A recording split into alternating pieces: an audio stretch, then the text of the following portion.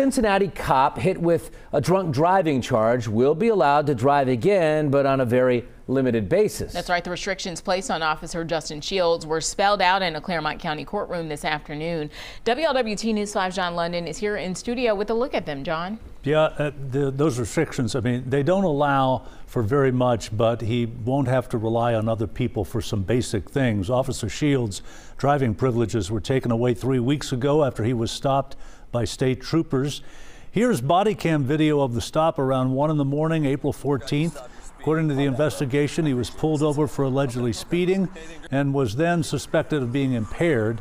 The body camera reveals how he denied he'd been drinking, took a field sobriety test, and was arrested and then charged with OVI. Since then, he's not been allowed to drive. He remains on desk duty. His police powers as a District 4 officer have been suspended, pending how the case against him turns out. Today, he asked for and was granted permission to drive for work and medical appointments, also for groceries and running errands.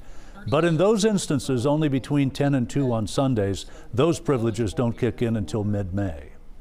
Shields pled not guilty earlier. Today was scheduled for trial setting, but continued to a later date. And in doing so, Judge Beckman said it gives him ample opportunity to review discovery and continue negotiating with the state on a possible plea deal. John London, WLWT News 5.